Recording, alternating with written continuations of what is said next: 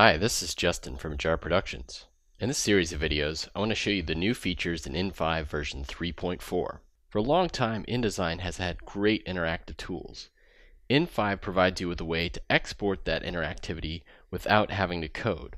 But just because you didn't have to code, it doesn't mean that there wasn't a learning curve and a time investment involved. You might have seen some of the cool customer examples I've shown in other videos. They have cool things like pop-ups and tooltips and other interactivity, and I wanted in version 3.4 to make that interactivity easier for everybody to create. So the version 3.4 update includes some really cool things, which I'm going to go over in the following videos, like the ability to easily add empty states, and I'll get into why that's important. A pop-up builder that lets you easily create pop-ups. Different types of menus. An animated menu. A menu at the top. A slideshow.